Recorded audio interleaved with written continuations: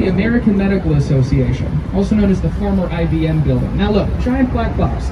This was designed by the famous German architect, Ludwig Mies van Brugge. How many of you guys know that name? He revolutionized architecture with that style. His philosophy was, less is more. He is more interested in the people and how they occupy a building's space. He had many students of architecture, lots of which didn't share this philosophy. And it's funny, because the next two buildings to your right were actually designed by his student, Bertrand Goldberg, the Marina City Towers. Fairly obvious, he completely rejected his teacher's philosophy, right? Came up with his own. It sounds passive-aggressive, because it is.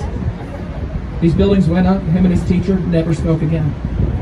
Now his philosophy goes like this. There are no right angles in nature, so there shouldn't be right angles in architecture. So these buildings sorted through the public for a curve. I'm going to warn all of you now, if you hate puns, you're going to hate the next 85 minutes of my tour. Because I'm full of them. He designs those two buildings with two concrete cores that stretch to the top. They wrapped in 896 apartments. If you look to your right, you're going to see RPM Seafood, where none of the tables are 6 feet apart. You give him a wave. Enjoy your meal.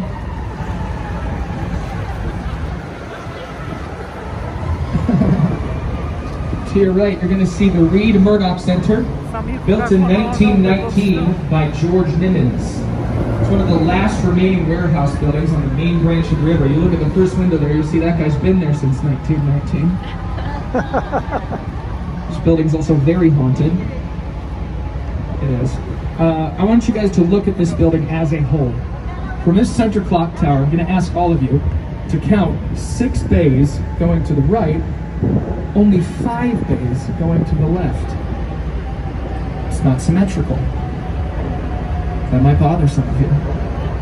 It's because when they expanded the LaSalle Street Bridge right here, they cut one whole bay off the end of the building to make room for the bridge, and then camouflaged it to look like the opposite end.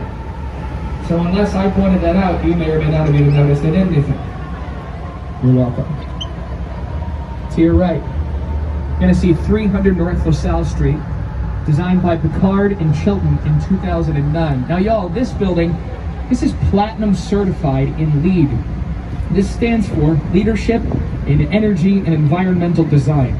That's like the Oscars of architectural engineering, because that right there, folks, that building's almost entirely made out of recyclable material. To become LEED certified, though, is enormously difficult. It is a long and arduous process. It's not just the materials there, but it is the amount of energy spent to bring the materials to this site and a variety more.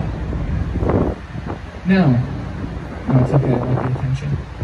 To your right, you're going to see the Merchandise Mart, designed in 1921 through 1933 by Graham Anderson Probes and White. Now y'all, this building, seriously, was the largest concrete building in the country until the Pentagon was built. No joke, this building used to have its own zip code.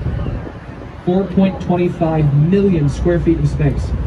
It was designed to accommodate nearly 14 warehouses for the Marshall Field and Company.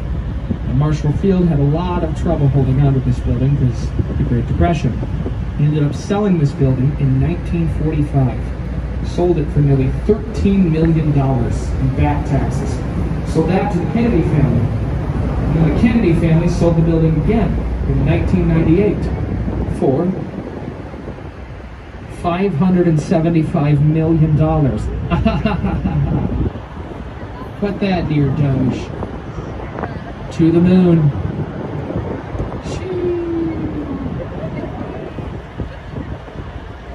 There's 2 types of people on this boat. People that are on TikTok and those that aren't